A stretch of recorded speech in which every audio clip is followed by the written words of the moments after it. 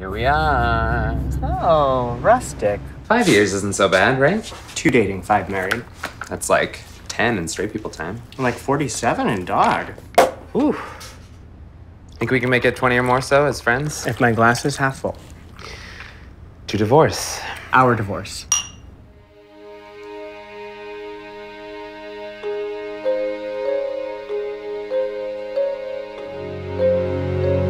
Who do you keep texting? Byron.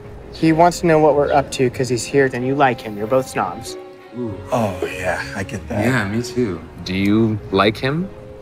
We're not doing anything. It's our divorce weekend. He will enhance the divorciness of it all. What the hell happened? You guys are my favorite married gay couple. I mean, you complimented each other in obvious ways, but seem to have figured out how to make those differences work. And you two are very different. And you're so colorful, and he's... No!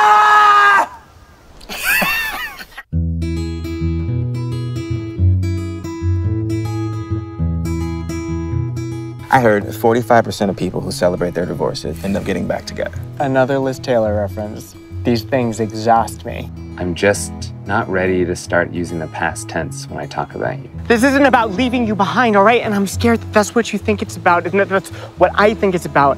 I don't want you to hate me. You're just so full of potential. Maybe I just didn't know what to do with you. I am not someone that something must be done with. That ended with a preposition. I know. It's killing me.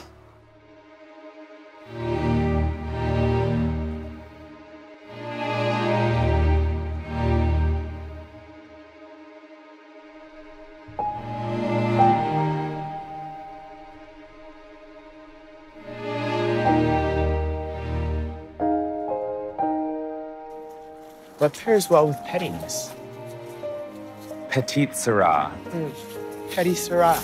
Make a good drag name.